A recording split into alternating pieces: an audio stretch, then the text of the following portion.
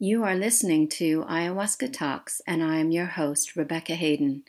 Journeying within is a powerful way to begin or continue to heal and grow.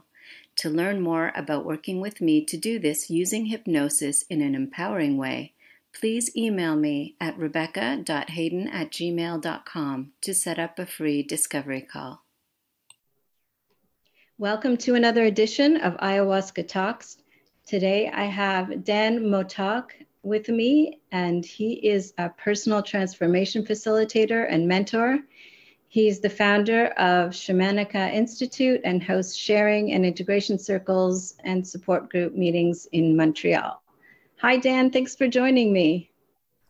Thank you for inviting me, Rebecca. Yes, it's been a long time in the works, you and I back and forth over social media and connecting on different things. And now we get to do this. Yay. Yes, excited to be here. Yeah. And we're both really focused on the integration journey and helping people with their integration or just their spiritual growth journey. And it seems like what we're going through these days brings back that whole concept of life being the ceremony. And at times it's a difficult ceremony. And that's what it feels like lately. Exactly. It's very good to make this point that, some people, most people, let's say, they travel down south somewhere, to join a retreat for 2 weeks and have certain experiences, or to join a meditation retreat or have a certain practice, and they see that there's a time for a ceremony. But actually the daily life, every day it's a ceremony. The moment we wake up and until we go to sleep, there's the ceremony. And then if you remember your dreams and you are a lucid dreamer, the ceremony continues. So it's a 24/7 ceremony. Yes. I do tons of dream work. It's just been a part of my spirituality ever since the beginning, because I started to delve into shamanism before I began the medicine work. So that's always been there for me. And it does remind us that this magic and these challenges and all of this wonderful and sometimes not so wonderful weirdness is with us all the time. It's accessible even in our daily life. And so it's good to remember that, because we certainly have access to a lot more than most people imagine. Yeah, lucid dreaming and dream work, it's a very good practice and a very good integration tool. Yes, that and meditation and hypnosis, which is what I work with as a journeying tool. And all of this stuff is great. But, in the end, we're still faced with the idea that every day we do have to find ways to apply these things. And yes, they help us change. There's no doubt about that. But we will be given challenges. And lately there's lots of them. Exactly. For so many of us. Well, the outside world, it's a collective projection of our inner personal world, Right. The separation between people and countries that we see on TV is the collective expression of our own separation from others, from life, from earth and heaven. Yeah, and those fragmented parts of us. Yeah, this global crisis, it's an inner crisis. It's just a projection on the outside screen of our inner landscape, our inner psyche, a landscape. And like every crisis, it's a moment for transformation and an opportunity to stop repeating things from the past. It's our way as humans to evolve. We create crisis so we can jump ahead. So it's a great opportunity for us to evolve. It's important to remember that. We can all lose sight of that very easily when things get really dicey and get shaken up, that these are rising to the surface, these things for us to heal. And exactly, yeah. And even though there's a whole story attached to it on the outside, what we're really going to make a big difference is continuing to delve within and understand, okay, what does this mean to me? And It doesn't mean we're always going to figure out and make those connections. Sometimes we can if we form those intentions. And there are other times, like what's coming up for me lately is this continual surrender message, you know? Yeah, surfing, surfing the new waves, instead of trying to row the boat. Yes, Yeah. surrender, it's a big word here. And as you mentioned, so we see all these things happening on the outside world, but it's good to take responsibility and look inside and see, how is this? How do I respond to it? Do I react to it? Do I respond to it? And this is where these shamanic journeys or plant work for someone who worked with these plants, they come very, very useful. They become very useful because what's happening in a ceremony is very similar with what's happening in a daily life on the outside. We are like at the beginning of a ceremony now, when a certain entheogens or a sacrament is served, and the reality, the way we knew it, is starting to shift a bit and is starting to change, and we are scared and it is becoming uncomfortable at times because we are facing the unknown, we are facing change. And the same reaction that is coming in a ceremony or in a meditation or in a Vipassana retreat is the same process in a sense that it's happening right now collectively. And we are going through as humanity as a whole through this. Yeah. And I mean, even though we may each of us be experiencing it differently, we are going through this together, whether we see, whether we have experience of this fragmentation or not. This is a collective shift. It's a collective hero's journey. Probably you and your listeners are familiar with Stanislav Grof's work. He worked a lot with perinatal states, all those states around the birth, the mother and the baby is going through. And he divided those, that period of time in 4 matrices, and is the first one before the construction, the contraction are starting, when the fetus sits in a place of peace, and is being held there and it feels safe. Then is the second matrice when the contractions are starting and things are starting to become uncomfortable. The fetus is scared, the baby is scared, doesn't know what's going on. It's a change. So, and then is the third matrice when it's going through the birth canal, and the fourth one when it's coming out in this world. So us as a collective, how I see it, we are in a second matrice now. The contraction are started. Things are starting to shift. Old systems don't work anymore. They are melting away. So we need to let go of the old and embrace the new. But it feels like it feels uncomfortable at times. But it's a birth of a new way of being. So those uncomfortable parts are the things that we're shedding, that are coming up for us. And Exactly. Yeah. And that's the important thing to remember, that there is something that they're moving through right now. And I think that this shift is inevitable. We've been working up to it for a long, long time. Everybody's going to experience it differently. And for those of us that are engaging intentionally, those uncomfortable feelings that come up, they may actually match some experiences we've had in the past. And this is how we respond to things. We have patterns that are set out from early times. And for those of us who had really shaky early childhood experiences, what I find is that you don't have to attach it to anything. Like, I don't have to, this reminds me of those times. Those memories may come up, they may not. Sometimes they do. But I have learned to just approach it as much as I possibly can with open curiosity. Be aware, be the watcher, be the observer of these things that do come up.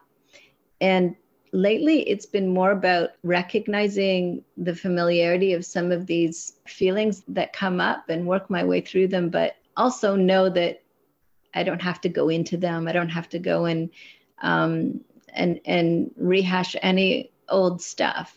It's just more of an awareness, because the way that I'm being asked to move through this now is with full surrender.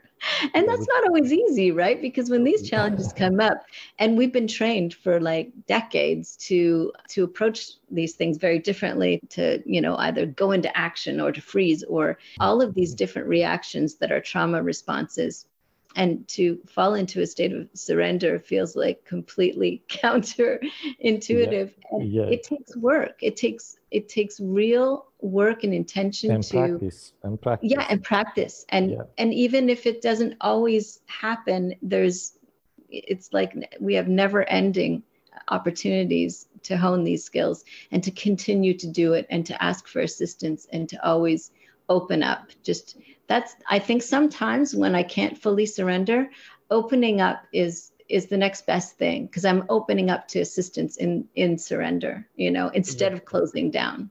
Yeah, I mean, if you can't surrender, at least be curious. It's a good start, you know. Yeah, because sometimes we're like, before we know it, we're thrown in. Something happens, right? Or something comes our way and we're just immediately thrown into this state that's really not always the most peaceful state. This is life, and we will experience these things at times, especially now, right?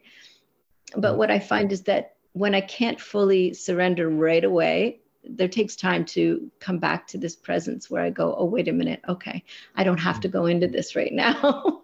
I can be aware of this and respond differently. And if I can't fully surrender in that moment, I can usually open up. And as you say, be curious or open, or, you know, not go into that inner lockdown. It's so interesting to me that these terms that we are hearing are so similar to those inner states, right? That we go into, you know? Definitely, yeah. And surrendering, I mean, no, the process already started. If we manage to surrender at some point, you know, sooner or later, you know, the moment we are facing some difficulties, the process already started. It's a natural process that is unfolding. Sooner or later, we will get it. You know, some of us are more stubborn and try to resist, or try to go in a different direction. But sooner or later, we all get it. You know, how is this process of surrendering? It's unfolding, and a practice of meditation is very helpful to navigate those states. A practice of presence, of not being identified with your thoughts, not being identified with your emotions, with your story, just being pure awareness, pure presence, like the sky, that it's, you know, the clouds are coming and going, planes are flying, but the sky is the presence that is there, that it's witnessing all of that. So a practice of meditation in particular is very helpful in these states. Instead of going in the mind and trying to control, resist the experience, is like, oops, this is just an experience that is coming my way. I'm just holding space here. I'm just aware. I am the witness of what's coming my way, and I let that come through me. Yes. And even, you know, some shamanic practices that I found really, they always seem to kind of, I don't know, come to mind. This is why it's always good to have some tools, because then you find ways to assist, right? When you can open up, that's great, or become curious, or sometimes there's something else that you want to focus on. It happens to be a windy day, and I ask the wind, help me through this process, help blow this peaceful state into me, or help this wind blow away this agitation so that I may be at peace, you know, calling in the elements to assist. That's beautiful, and it's very helpful, because, you know, I ask, you know, the shamans in the South how they see all these global crises that we are going through collectively, and each of us personally, and they see like we lost the connection with the sacred. You know, we lost the connection with our hearts. We are disconnected from nature. We are disconnected from our inner nature. You know, we lost the connection with our dreams. You know, is this loss of connection with the sacred? We are lacking community. It's something that you know, in all this traditional society, you know, it exists, and they have their myths and their rituals that we also lost connection with them. And they see that we are going through this kind of collective soul loss. Yeah, I mean, this has certainly been all of these things to some degree within our world, for sure. So even those of us who've gone through shamanic practices that retrieve our soul and do all of those things, Yeah. we still have to practice. We still have to find more and more ways to reinforce those intentions to be connected to ourselves, despite the fact that there are difficulties, to be heart-centered, despite the fact that all of these other things are presenting themselves that challenge that, or to be aware of those other parts that aren't heart-centered and to let them go and to discover our attachments to them and to see how they're impacting our lives. These are all important parts of the journey, and they're not always easy. But before 2020 came, we've all said this, that it's the most difficult ceremonies that are the most productive, that actually have the most gifts. And this is a good way to see this time that's so challenging in the ceremony that is our lives, right? Yeah, that's a big ceremony, and it's our opportunity to evolve and become something else, evolve into something new. We lost also this we lost this connection with, let's say, with our higher self, with our deeper self. And I have this kind of shamanic spin on the higher self. I see it like we have, let's say, three levels. We have the personal self, we have this persona, this ego mind construct, who we think we are, Then it's a next level. Shamans call it the guardian self, or the guardian spirit. We can call it the true self, the higher self. Jung was calling it the daimon. He even gave a name. Yes. He even gave a name to this daimon was called Philemon, and the will of this true self or this guardian spirit is for us to individuate, to become who we really are. And the third level will be the gray spirit, let's say Godhead, the source, how you want to call it. And the idea is that all these three they have to be aligned, And when these three are aligned, there is your axis mundi. That's your central space. Ideally, at some point, to make this radical commitment, that only unconditional love will rule our life. Having this picture in mind, we can feel when we are out of alignment. We can feel when the personal will and, let's say, a greater will, they are not really in line, and get back to the center. Yes, that causes suffering, and that's what we experience. And so the way that our society often works is not with these things in mind. That's why it's such a challenge. And the greater strides that we make towards aligning, which means, this is the reason why people come back from these ceremonies and go, okay, so many things in my life I need to change. I need to change my job, my partner, this relationship isn't working, because the decisions that we made were coming from these external influences and not internal ones. So that alignment comes when we start connecting within and saying, who am I really, with this openness and willingness to honor that. And again, like a lot of these external processes that are sort of offered to us as young people in this world are not oriented in that way. It's about them and what they expect and what is expected of you and what they feel you must do and all that. It's not, who are you? Let's figure that out. What do you love? What do you love? Do what you love. This is very different. That's a good question for a journey and for a life journey in general, who I really am. What helped me a lot in my work and in my journey, and what I've seen also that helped a lot of people, is having some practices that can help us in this life journey. One practice that I have in mind, always when something comes up, is to look at this kind of cleaning up, growing up, and waking up stages. What the cleaning up means is bringing all these these dissociated parts of ourselves together. You know, maybe you've heard and your listener heard about the internal family system. And I think Yeah. Robert's words. I've done that with hypnosis too. So it's very good. And the idea is that we have all these inner children and all these parts that, as a result of trauma, as a result of certain events in our life, they are not online. They are not. They are not integrated in ourselves. This is what the shamans would call soul loss. So a part of our life force is missing. A part of us is not fully present there. And one practice is to invite and integrate those parts back. And I can give you an example, like a personal example from my journey.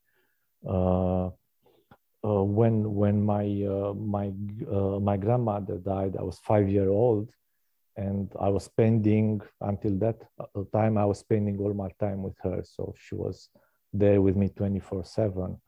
When she died, my parents didn't know how to explain that, how to deal with that. So they just didn't talk about it. Suddenly she disappeared from my life. And I didn't even remember how I felt at that time. But in a ceremony, it happened to me that I was just presented with that 5-year-old self. And I felt how he felt, and he felt abandoned, he felt unsafe, he felt alone.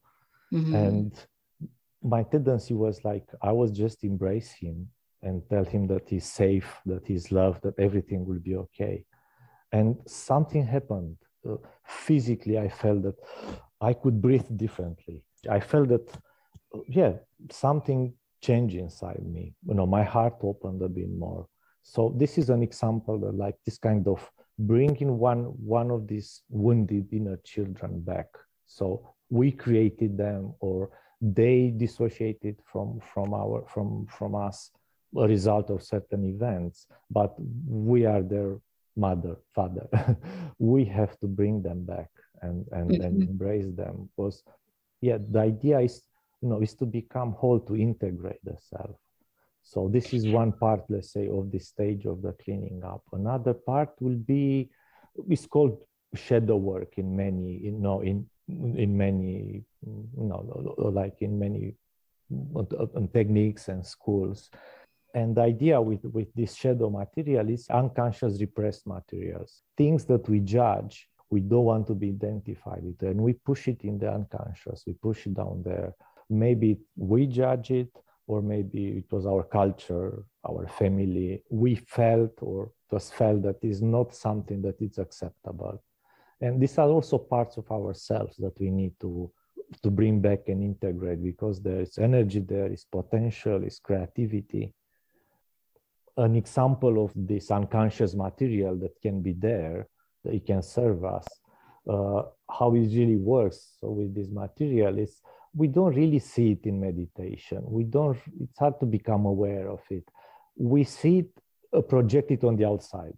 So when you have this kind of extreme judgment of others, or something that really bothers us on the outside, it's good to look inside and look, is it maybe something inside myself that I don't recognize, that I don't embrace, and I see it projected on the outside.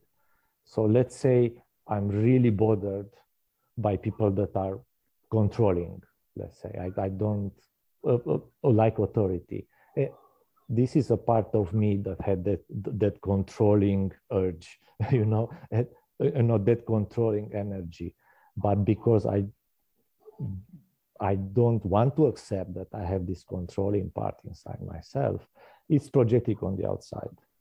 This is one example of this unconscious material. Or another example, let's say I'm really pissed off, really bothered when someone is late for meetings, or they don't keep their promises. They take things too easily, let's say. Maybe it's a part of me that is too rigid and is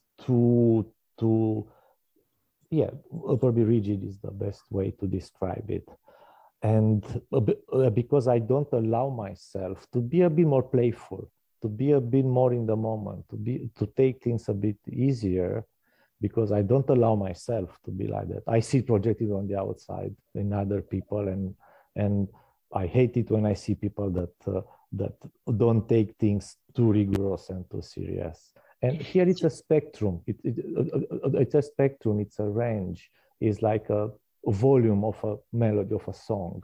The idea is not to be turned, too low so we don't hear it a lot, but also not to be turned too high, because the song is not harmonious anymore. It has to be in the middle, so it's harmony in listening to the song. Yeah, and I mean, this is going to be different for everyone. I think that what I'd like to mention too is that these are just so personal. So I want to mention a few things based on what you brought up. This controlling thing, again, how that shows up for each of us is very unique.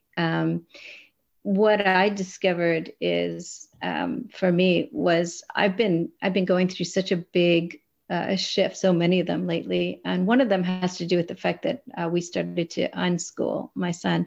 This came up in ceremony like quite some time ago, and it took me a lot of work to work with the people around me to finally, and have circumstances present themselves, and that's part of the surrendering, to allow that to happen, that finally helps me achieve this. And then it's been this whole recognizing to what degree that I was trying to control things, believing that was a responsibility, that was tied to responsibility. And I remember years ago, this inner dialogue that has taught me so much with what I thought of as ayahuasca or my higher self or what have you, this wise voice that teaches me, very much a teacher, talked about disentangling things. She kind of showed me this tangled up stuff. And I got the impression of the idea that it wasn't so simple, the answer to some of my questions or my concerns or things I had to resolve. It had to do with disentangling my beliefs. So this was one good example where I believed I had to be a responsible parent. I had to, do all of this controlling.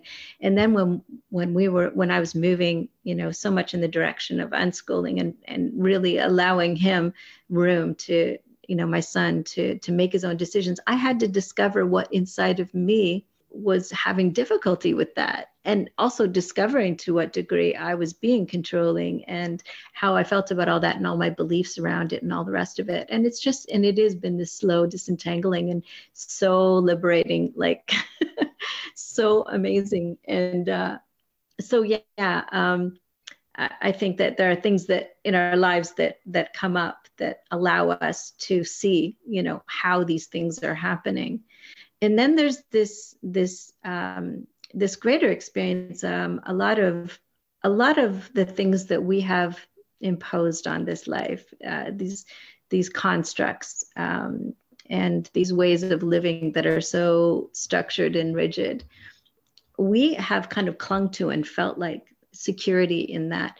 And yet what we're being asked to do really, and a lot of the illnesses that we have are around this confinement, being the path so rigidly set out for us and very little room for self-expression, individuality, and all of these things. And so I think that we're seeing an opportunity for that to come to light, and for each of us in our own way to be free to do that. And sometimes that is a challenge in and of itself, right?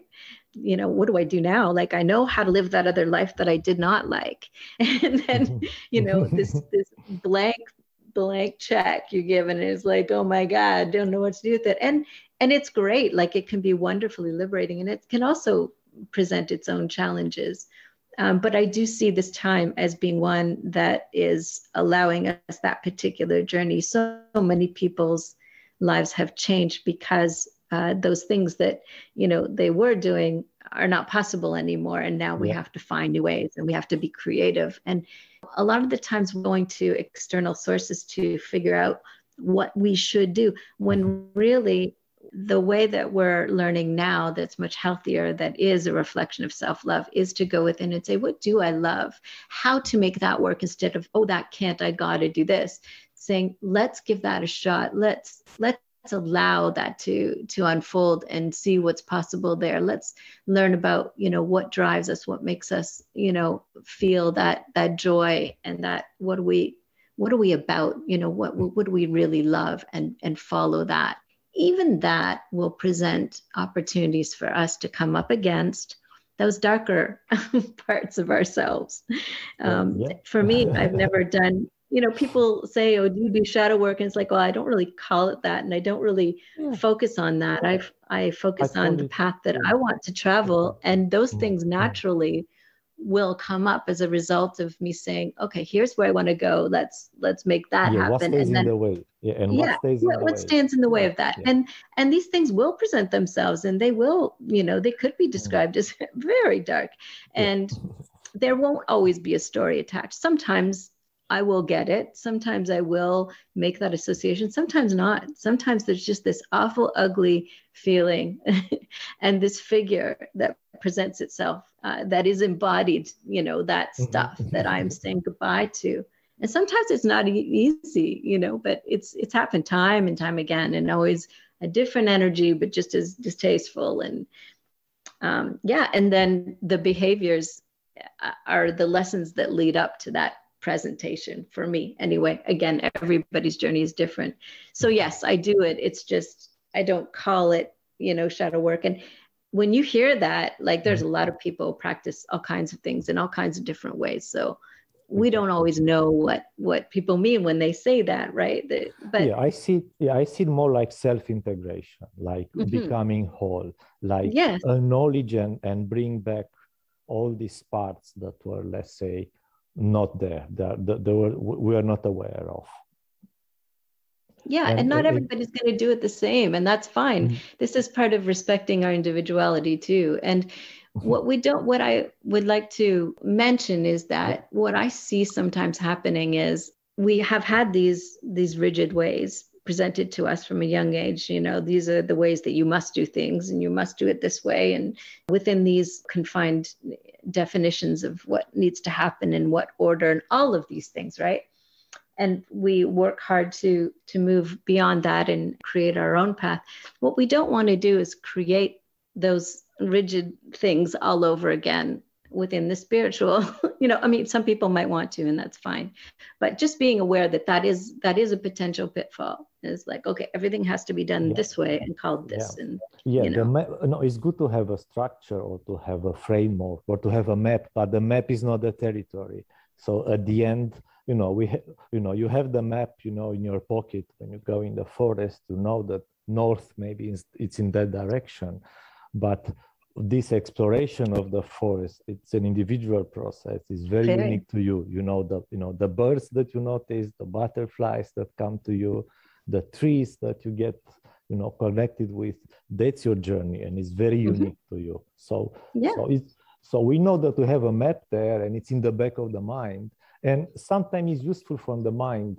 It's like this kind of assurance that, there is a map there, for the mind to go along with us in the journey. But it's a journey of the heart. The mind has to come along with it, and to be in the same team. We need both to collaborate in this. But it's a journey of the heart. It's this heart intelligence that we need to get in touch to and rediscover. We, like in the modern society, we emphasize too much this cognitive intelligence, the intellectual intelligence, mind. But there are so many other. There are like 12 types of intelligences. It's body intelligence, emotional intelligence, relationship intelligence, art intelligence, and so on. So again, to move a bit the focus and looking around us, there are other types of intelligences there, and there are more neurons in the heart area than in the brain. So it's a different, deeper, higher type of intelligence there. Sure. Yeah. And like, this is, again, something that within the framework of our, societal workings, like the way that we bring up children, when they go to school and all these things. This is not central work that's done there. It's not even on the board. It's not there. It's missing. They're just starting to introduce social emotional work, and it's like, wow, that says a lot as to where we are, like where humanity is. So the impression that I have gotten, working with this higher consciousness and learning from it, is we have to be patient and understand that we are in our infancy when it comes to these things, right? We're just learning a lot of that. We talk about it and stuff, but we're just getting the fact that that is a big missing piece. We're just starting to realize that and to start to work it into our lives. So, it's going to be a challenge, right? But it's well worth it. Yeah. I just want to continue a bit with with the growing up. So the cleaning up stage is bringing all these parts back to where they belong, to ourselves, but inviting them back home. The growing up stage will be this ability to see the perspective of others, to be able to be, in the other person's shoes. And is this experiment, I think Piaget was doing it, is the double color ball experiment. So he would take a ball that would be half red and half colored in green, and when he would show the ball to a 3 years old child, it will explain you, this is, so it will turn the red to the child. It will say, this is red, and this is green, and this is red again, and this is green. And then at some point it will point the red part towards the child, and it will ask the child, what color do you see? And the child will say red, because red was facing him. And it will ask, what color do I see? And the child will say red. So at that age, they don't have the capacity to see the perspective of other. It will if you repeat the experience with a 6-7 year old, they will be able to point correctly when they will ask, what color do you see? Red. What color do I see? Green. So this is an example of this kind of change from like egocentric perception to a more like group-centric, ethnocentric, and then global-centric. So how many more perspectives can we embody? Can we see things from the other person perspective, from the second person, or third or fourth or fifth person perspective? And this is part of this stage of growing up, realizing that no one has the absolute truth. The absolute truth is just this is like a sphere, and it's a sum of all these partial views, all these partial truths, all these perceptions, all these ways of everyone has a part of the truth. And actually, again, this is a very good example as to how it's different for everybody. So there are those of us who are very empathetic. And what I had to learn, and I happen to be one of those people, is to stop doing that so much because I would lose myself in everybody else's experience. Yeah, that's a very good point. The idea is to have awareness of all these three stages, but there are moments when it's okay to be egocentric. You need to survive, you need to take a certain action. You are in a car accident, what you do in that moment, But there are moments when it's okay to see the perspective of other, and when to see a global perspective, how is, what, this, affects everyone on the planet. So, but it's a scale, it's a scale that we move up and down. It's not that we are fixed. If you are fixed only on the global, well, you might not make it through the week, Yes, you'll miss a lot of things, and if you are like, and that can happen. Yeah, and that also starts to sort of flow into being aware of what you're focusing on and where your mind is, and knowing that you have a choice in that. But getting back to the empathetic, there's a lot of people who miss it. So they'll hear all these discussions spiritual discussions about ego and all these things. And like, there are many of us who sit there going so confused because, and this is why I've had so many ceremonies that have been deliberately about the opposite. Your challenge is to do something very different. And this is the work we will do together. It's so individualistic. And if something is ringing a bell for you, that's great. But if you find yourself, needing more clarification, it is really good idea to go within and see what's right for you. See where your work needs to be done. Because honestly, for me, it's just been the opposite. I've had to really rein it in because my mind would be and heart would be going out and just taking everybody else's position except my own. I was really good at it. I was the peacemaker in my family, took on all of that responsibility for so long. And I'm now having to become aware when I'm doing it again. It's difficult at times because it's such a lovely idea to be so empathetic and all the rest of it, but it can cause so many problems. And it's certainly not honoring, myself. And so that's been balance. Yeah, it's about balance, and being grounded and how I'm doing it. Yeah. And why and, and all those things. Sure. So again, it's different for everybody. Not every person who has this deep empathy is the same. But there are all kinds of themes attached there, this responsibility. I think that at a young age with so much conflict in my family, I really felt like I was going to solve that problem by, helping everybody understand everybody else. And the problem is that I assumed that that's what they wanted to do, and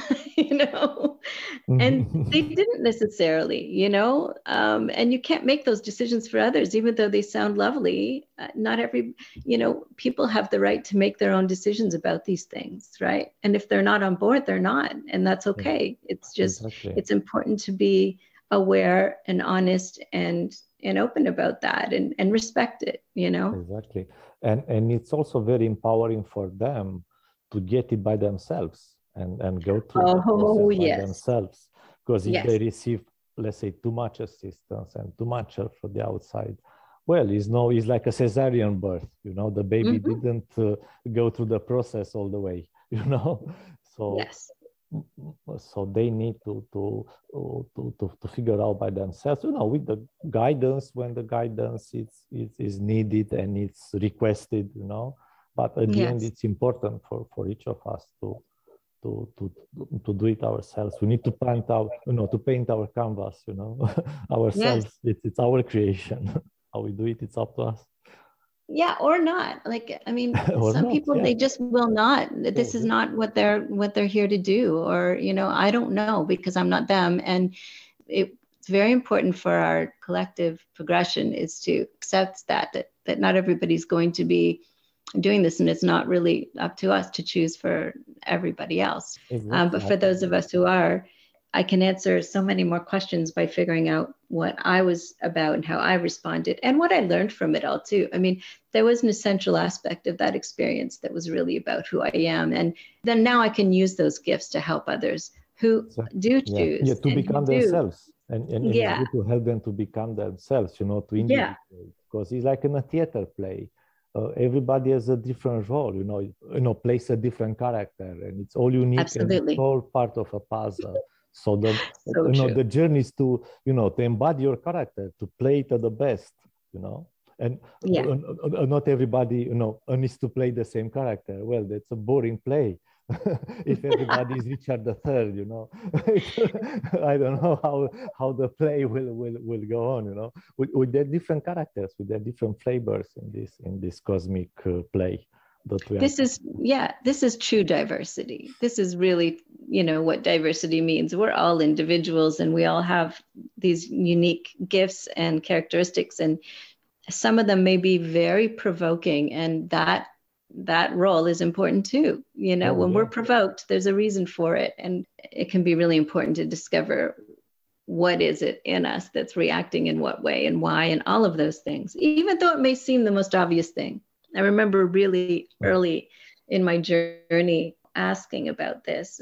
And I had all of those big reactions, those bad people and Mhm. and and like this was just, I was a noob, it was early on. And it was like, yeah, you leave them alone. And this was in my mind, right? You leave them alone in your mind. They have their purpose too. And it's not your business to figure all that out.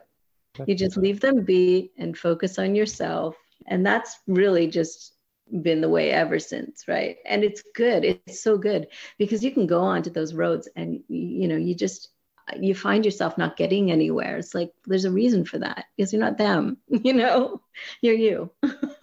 Exactly. This is what it means to be centered, to be yourself, to find this, this axis mundi, this inner center, this center within yourself, in your heart, and stay in that place. Yeah. And act from there, and act from that central place. Yeah, even when that place is in pain. And there are so many different ways to go about responding to that. And I think that, again, this is the diversity of this integrative path. There are times that, I need to go into that. There are times I need to surrender. There are times I need to do all kinds of different things to move through this in the way that's best for me. Yeah, and exactly. Everybody will find their way. Oh, you mentioned, trauma and looking at certain events, in life and not focus too much on that. Yeah, because it's not important at the end why we have a problem. It's how we solve it, how we deal it. The mind will always try to find a source and find this kind of causality. This has happened to me when I was 3 years old, and this is why I have this problem, right now. But this. The landscape of the psyche, it's a lot larger than we believe. It's not only this biographical area, it's also the perinatal time that we mentioned before, can come from different places. Let's call them past lives, can come from parallel existences and parallel life and ancestral things that we embody here and we bring here in life, and from all kind of places, archetypal, collective, unconscious places, on. So it's not so important where it comes from when you feel a certain, let's say, pain, emotional, mental, how you want. It's important how you deal with it. Sure. I think that both things are important. What I do find is that, now that we are in this stage where so many people are discovering the concept of trauma, and yes, it's important, I think, to recognize the relationship between some behaviors that we have and choices we've made and those root causes. And then the big progress is when you come to the point where it's like, okay, yes, all of that is true. Now, what are you going to do about it, right? How do we really heal so that we're not about that, so that doesn't become our thing? Oh, I was, this, so that's why I'm that. And then, I mean, it's a choice, right? You can stay there. It can be a never ending going back and trying to fix things. We have this obsession with the persona, with our story, and this can bring us to the third stage, the waking up stage, and realizing who we really are. Well, when we realize that we are not we are more than this personal self. We are more than what we see. We are more than our story. We are more than what we identify with. I was born there, and I went to school, and I graduated from the school, and this is my story. The waking up is this process where to identify the seer.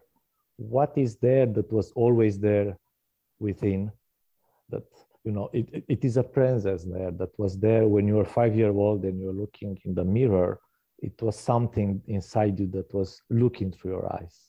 The same presence was there like 2 hours ago when you were preparing for the podcast.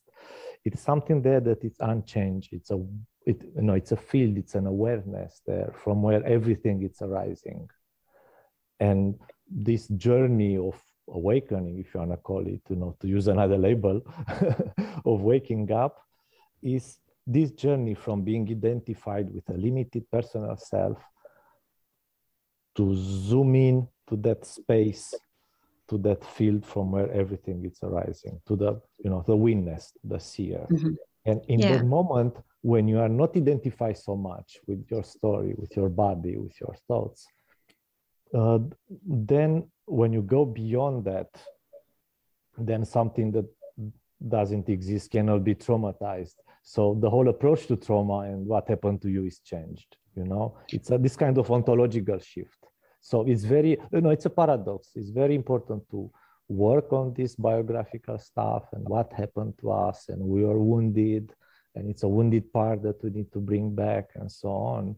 But at some point, it's okay to move on and go beyond our story and realize what we really are. And what we really are cannot be traumatized. Was never traumatized and will never be. Yes, exactly. Like, I think that presenting that as a very important opportunity is good because I think that societally and in many other ways, like many other aspects of society, tends toward the negative and, the news, all the rest of it. And there can be this awful, tremendous imbalance that is so much a part of our experience for so long that we're not even aware of how it plays out in our daily experience and in our lives and our tendencies within. And we are very good, many of us, at going in and finding the damage. And, I understand that. It goes deeper. On and on and on and on and on. And, to the point where this becomes the journey only. And it doesn't have to be that way. There can be that intention to say, I am willing to see. It's not unwillingness to see all this stuff. It's just to be productive about it, to decide that I'm going to see this for the purpose of healing, not so that I can, wear this label now and say that's the reason for everything, right? Because that doesn't really serve us, and it doesn't serve others. And it may seem like a relief to say, oh, okay. And it is at times, certainly does feel that way. Wow, now I get it. Now I understand why. And it's like, what do I want now, though? Because I don't, even though this is part of my past, I don't have to, wear that label forever. That is something that did happen then. Where do I want to be now? And, again, these can be things that unfold so differently for each of us. I find that there's a whole atmosphere attached to some of these past events, and it diminishes the more work that I do.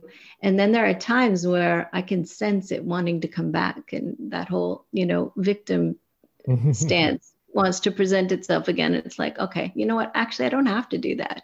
I will acknowledge all of those things, but I don't have to play that role. It's inappropriate for me right now because it's too much of the past trying to impose itself now. Now I have a chance to do things differently and be in a different state.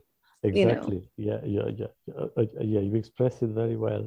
Is this ego mind construct that it's, it likes the known, it likes the path that was already, worked on, is not is not comfortable with the unknown.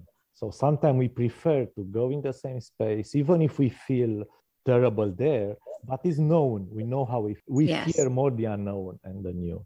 So this is why we have this tendency to repeat things from the past. And a good analogy comes to mind right now that, it's good to attend to those things, but it's a time to move on.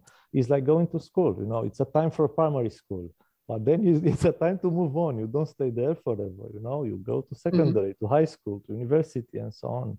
So it's a time for everything, but always have this kind of moving beyond where you are, evolving, surfing the wave, growing, evolving, moving. We need to adapt and learn how to surf and how to embrace the unknown and how to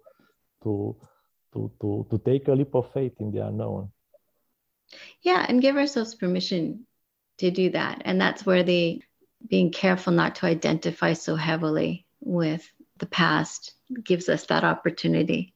And I'm not saying it's not challenging. It can be at times, but I remember another message that came to me when I was digging into something that was like really unpleasant. I was trying to unravel it, and this voice kicked in. It's like, where are you going with that? Because you'll get there. you know. So now sometimes that voice kicks in and reminds me, and I change my trajectory and go on a different path. And it's like, okay, here's where I want to go then. So let's take all the energy that I was just about to dig into, all of that stuff, and I'll move it to here and decide, like, all of that stuff, it is very impactful. You know, my personal trauma was, you know, deep. I was very, very young. It affected me very deeply. In fact, so much so that one of the very first things ayahuasca said when she kicked in my very first ceremony was, "You've had a very difficult life." And immediately I started thinking about all the people who must have had it worse. And this is my empathetic mind and my everything but me mind. And this voice said, "We know you think you didn't, but you really did, you know, because of who you are." So there was an importance in me recognizing that and acknowledging it, because I wasn't going to be able to heal if I didn't. But exactly. There's been a very big thrust after, you know, delving in. I know that these things that I need to see and need to acknowledge will show up, because I am open to it and it's my intention to heal. But I don't need to dwell there. You know, exactly. I got it. Yeah, and now, exactly. and then that's fuel. It's like, okay, now let's use this understanding and this healing to do what? It's not a destination. It's something that you achieve along the way to the destination being this much better state that isn't the victim, that isn't this heavy label or this past. It's what we really are beneath all of that stuff, as you said, in that childlike state. That's what we're surrendering to, that magical state that sends out into the world all of these possibilities, all this openness, this joy, this love, this really deep power that we have that's connected to this greater reality that we want to tap into, because otherwise we're driving ourselves right back into the past and right back into that darker stuff. Exactly. And that's not where we want to reside. and one of the practices that I liked a lot, you know, the shamans are doing, the mestizo and the shipibo shamans in Peru, is this practice to, you know, to see the sacred, to see the spirit in everyone. And they have this greeting, they say tukui, to every person you meet during the day, to an animal, to a tree, to a flower, to a bird, you say tukui. It's just, it's a remembering that, you know, the same sacredness that it's inside you, it's in that, it's in the one you are greeting as well. Mm-hmm. And it's a good, it's a practice. It's, it's a mantra that, instead of keeping our mind occupied with what did I did yesterday? Why did I do that? What we are going to do in 5 years? Just a practice of presence is just to greet everything with this greeting, tukui. I see the spirit in you. I see the sacred in you, that it's also in me. Yeah, that's what namaste means too, right? Yeah, it's the same. It's the same idea from namaste. But I think shamans, the difference is in Peru they say to every form of life, every being, to trees, to flowers, to dogs, to cats, to everything, not only to people, to birds. We are made from the same fabric. And we have a relationship with everything around us too. That was another early concept that I embraced and that I found made life far more interesting and far more full. That, we do have a relationship with everything. People talk about their relationship with food or whatever, but we have a relationship with everything around us. And our energetic state is the driving force of that. And our attitudes affect our energy and all the rest of it, right? So yes, opening up to that connection is a beautiful thing. And that's, of course, part of that whole working with the elements, being aware that they are in your environment and harnessing that relationship in a really positive way can be great. Yeah, reconnecting with these elements of nature and with our inner nature as well. Yes, exactly. One last thing that came to my mind right now is like, we put a lot of effort and we dedicate ourselves to this type of inner work, of spiritual journey that we are in, be a better person, to have a better, better connection with everyone. But it's very important to, in the same time, not to take ourselves too serious. Dante called his work Divina Commedia, the Divine Comedy. Right. He didn't call it the Purgatory or Paradiso. To see this cosmic game, this cosmic play that we are in, and also have a laugh and use humor. When we hit this kind of difficult, moments in our daily life, just humor. It's a very very healing element that we can use. It's really funny. This comes up every show pretty much because because it's used often, right? It's a very effective tool, and it's a really important part of life. I mean, it always has been, for me, but I found it really initially unexpected, an association with spirituality, because I was brought up in Catholic environment where everything was so serious and there was a lot of heaviness about it, so heavy. Not a sense of humor there, yeah. Yeah, and like all the whole colorful, imaginative, funny world of weird and wonderful world of shamanism to me was like, wow, this is so completely the opposite to, and all about empowering us rather than, leaving it all up to this God guy, right? Exactly. It was, it's powerful. I think that, the whole notion of also, lightening it up, because you can't help but discover the humor in it, especially when we go through the crazy things that we do with medicines. And even afterwards, humor is inevitably part of it. And us bringing that into our daily practice and our daily, ceremony is really important for sure. Yeah. And some of the most beautiful and the most potent mushrooms that grow in Peru, they grow on cow's manure. And when you realize, when you realize, the God comes out from the cosmic joke, Yes, many cosmic jokes for sure. In fact, my whole experience has been peppered with these inside jokes. I couldn't help but see how much they knew me, these spiritual dialogues, and how they were needling me in such a lovely way, though. It's so personal and so funny. It's like, oh my God, they really know me. There's just no escape from that. It's very funny.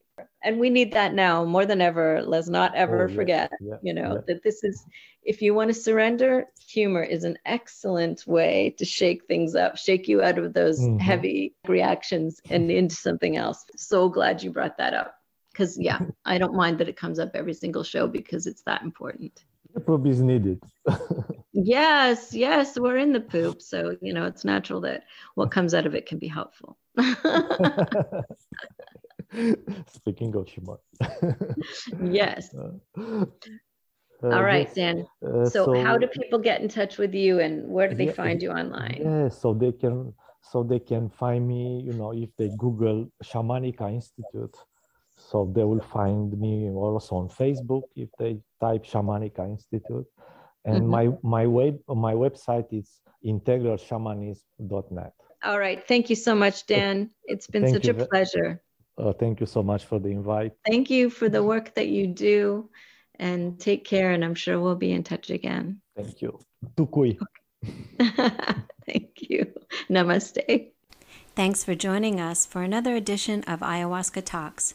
Please visit RebeccaHayden.com for more ayahuasca integration content and for information about working with me and using hypnosis as an empowering integration tool.